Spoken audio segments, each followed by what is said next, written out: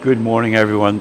This is going to be like just a major step in finishing off this chessboard. I don't have fancy equipment. I don't have a drum sander or like a big wide planer to run the chessboard through to make it beautiful. I do have a belt sander. And so I'm going to grind away on that. There's a couple places. Come on in closer. Take a look. I have a couple issues here. One is the plane is not all the same. The oak and the maple were different thicknesses, so I'm dealing with that. I should have planed all of it first before both boards. I just thought they would both be the same thickness. Also, I have a little gap here. I'm hoping I can just take fine sawdust, fill it in the hole, and put some glue in there after I've sanded it all down. I'm going to experiment with that. But overall, it feels really good. I'm going to use the belt sander, and then I'll go to the orbital sander. Get this baby perfect. As perfect as I can do it. This is still glued to the table, so I don't have to move it around at all. I can loosen it up once this part's done.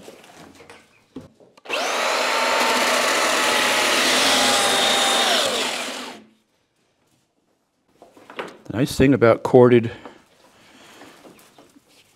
tools is they love to get hung up on something.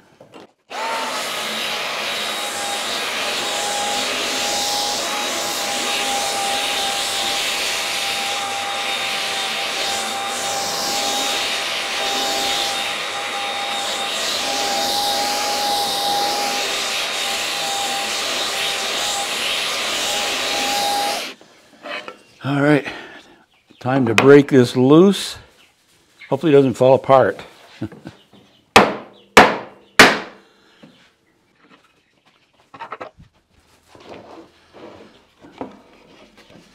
All right, I got the everything pretty well cleaned up. I have one issue here. I think I saw a little space somewhere else. My thought was I would run some of this fine sawdust in here. I actually gathered up a bunch. Let me just show you that. I gathered up some of the really fine dust from running the belt sander, and I was going to just dump some into this, try to work it in. Kaya.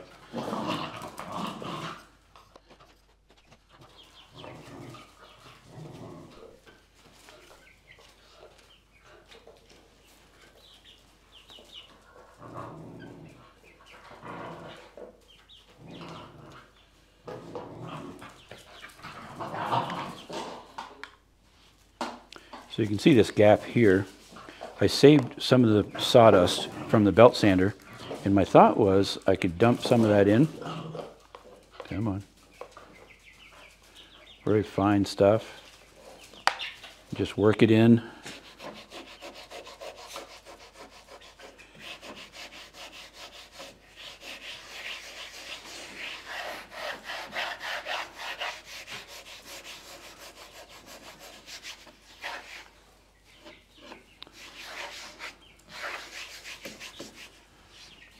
That looks really good.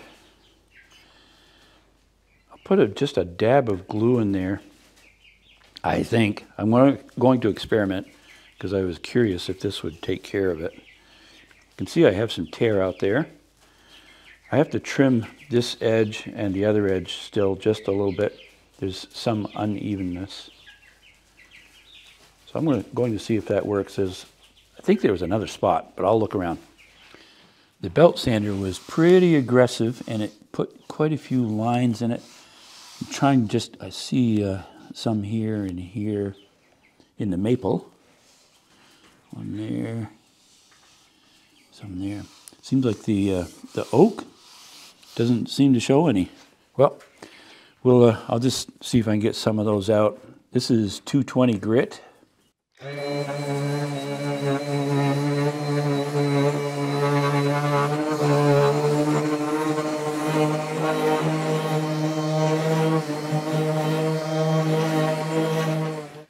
Sorry about that. I had said it was 220.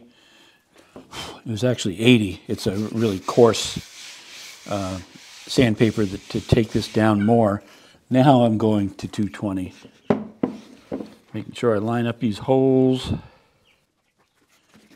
This will be my final sand on the board.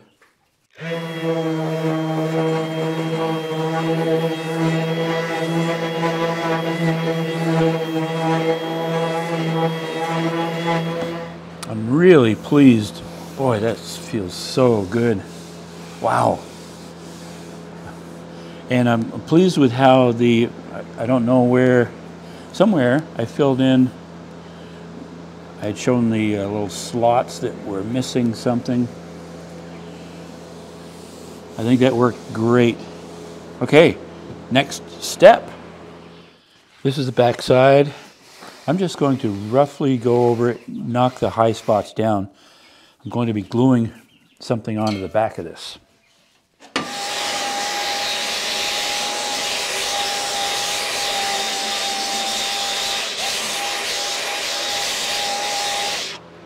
So now I'm making a backer for the chessboard, and it's also going to be 4 inches longer on each end to create a little shelf, so to speak, for the chess pieces as they fall to be placed on.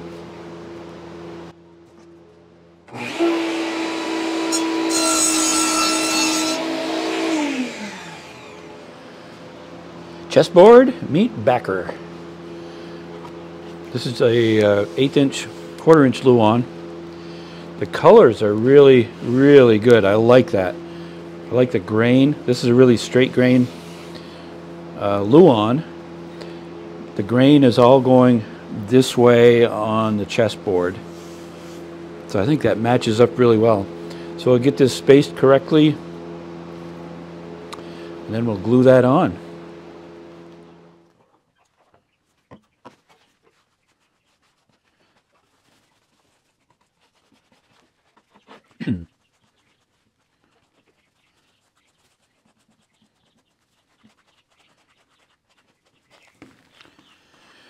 I'm going to add some to the backer just for the fun of it. Isn't that pretty? I made a line on each side, but there's a specific mark on the side for the chessboard to match up to. This is well within inside the lines.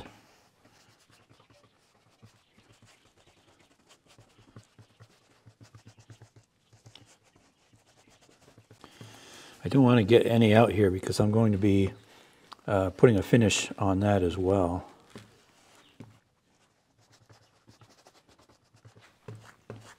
There will be a band of hardwood all the way around the edge.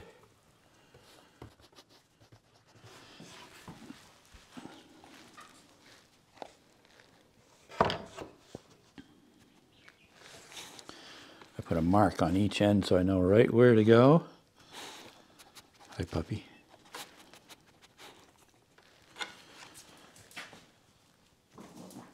I like it. Okay. Now, press it down.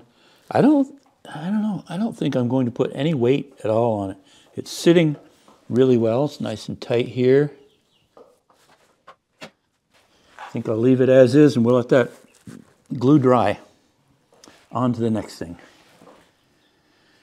I decided after all to add some weight. So I'm going to add a piece on this end and on the other end, and then there'll be a piece that comes along here. There'll be a reveal of about 1/8 of an inch. So I'm going to rip this one down so that it's smooth to this right here. So I have to make another piece, or I'll rip this one down. I only have one, so I've got to make 2 of them. So I'll do that while the glue is drying. I'll put a good healthy bead of glue right in here.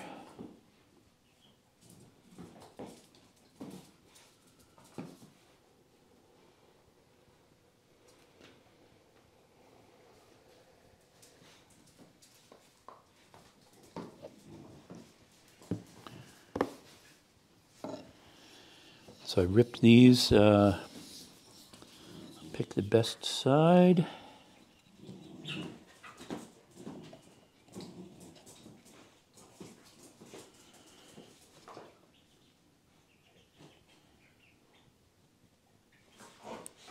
Feels good there. I'm just going to put a block against that, and then I'll put a pipe clamp or clamp on each side. That feels really good.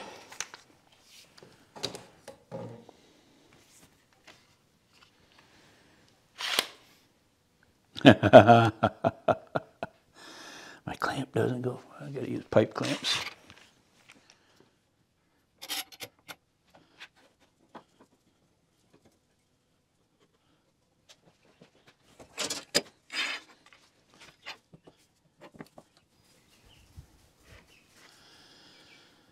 Sure those feel good, and they do. Won't take much tension.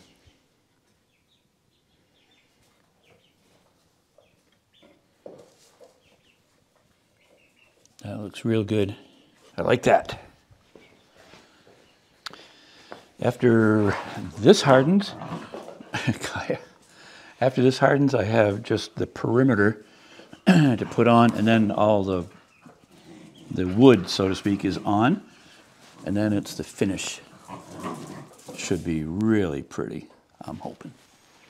Well, let's take these clamps off. It's been setting for almost an hour.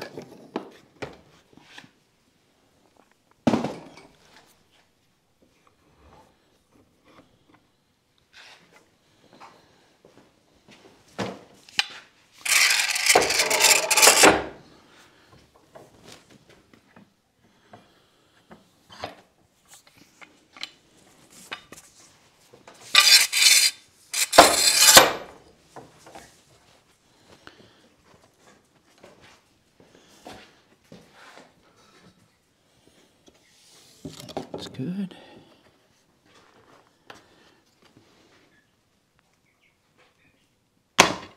Got a little glue there. Guess I'll have to clean that up. That looks pretty good though. I like that. Don't fall off. Okay, we'll just let that cure a little more. Oh, that's so smooth.